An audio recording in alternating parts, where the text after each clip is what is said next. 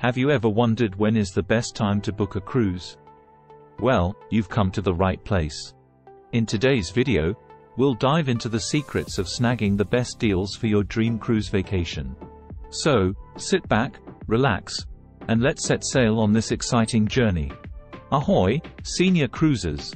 Today, we'll uncover the mysteries of finding the perfect time to book your next cruise. We all want to save some extra dough and make those precious memories at sea. So, let's get started. But before we delve into the details, let's address the burning question. What is the best day to book a cruise?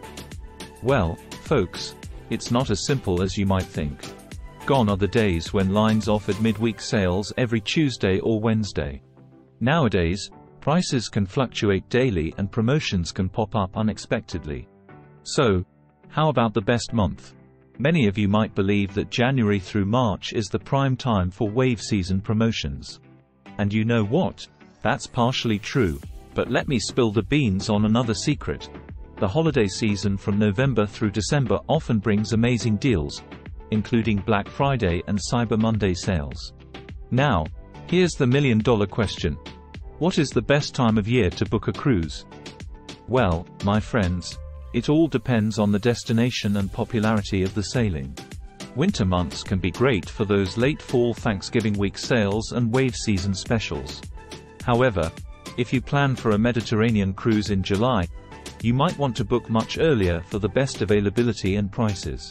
Now, let's talk about the elephant in the cabin. How far in advance should you book a cruise? Cruise lines love early birds. They often offer their best fares when bookings open, sometimes even a year or more in advance. But here's a tip for you.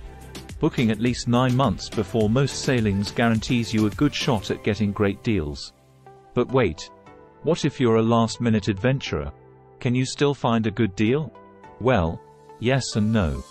Booking in the last 60 to 90 days before sailing can sometimes yield discounted fares. However, keep in mind that you'll have to pay the full cruise fare upfront, and the availability might not be as extensive as when you book earlier. Now, here's a pro tip for all the bargain hunters out there. If you want to make sure you're getting a good deal when booking your cruise, be a savvy researcher. Track the fares over time and stay on the lookout for those value-added promotions. And hey, if all else fails, reach out to a travel agent who can guide you through the process. In conclusion, my fellow cruisers, the best time to book a cruise is when you find a price and promotion that seems like a good value to you. With a little research, planning, and keeping an eye out for those sweet deals, you'll be well on your way to an unforgettable voyage. Well, that's a wrap, folks. I hope you enjoyed our adventure through the ins and outs of booking a cruise. Remember, it's all about finding the right balance between price and value. So, go ahead and plan that dream vacation, and let the sea breeze carry you away to paradise. Bon voyage!